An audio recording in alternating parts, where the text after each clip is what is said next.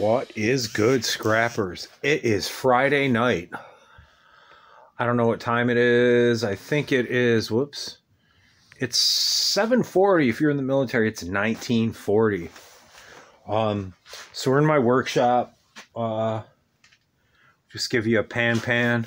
So what I decided I'm going to do, I'm going to take that back wall, like I said, is where my tools are going to go. My vintage tools for display. And then I'm going to pallet wood that back wall.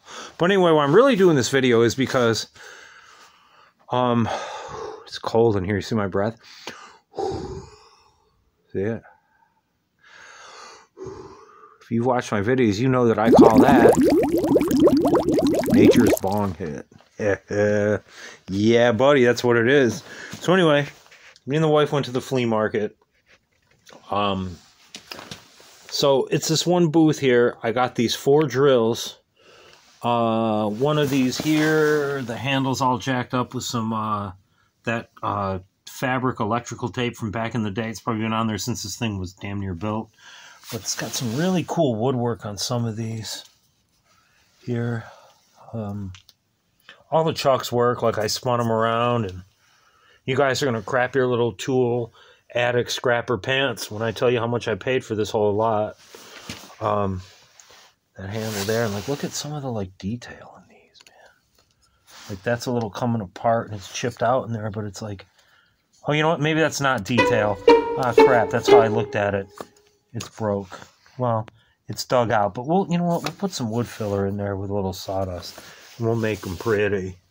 See, that's what I look for. I get excited on something and I slip up and not see the little imperfections. But it still doesn't matter because they're old, man, and they got character. Like, what happened to that? Think about it. What happened? So the 4 drills, I got this pair of pliers. I can't see a maker's mark on there till I clean it up a little bit better because I have terrible eyes. What's that say? I can't even... Oh, Utica, New York. Oh, look at that. I didn't see that on my phone. But anyway, they got the little... So you can hold your wire. These are going to be a nice project. Pair of matching nippers. They're beat. They need a vapor rust.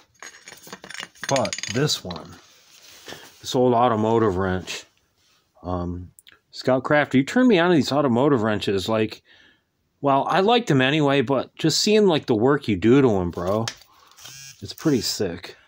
But I bought this for a project, man. I can't even move this thing. Barely. But yeah, hope you enjoyed that flea market find. CC Scraps. Look at that rusty hand. Peace.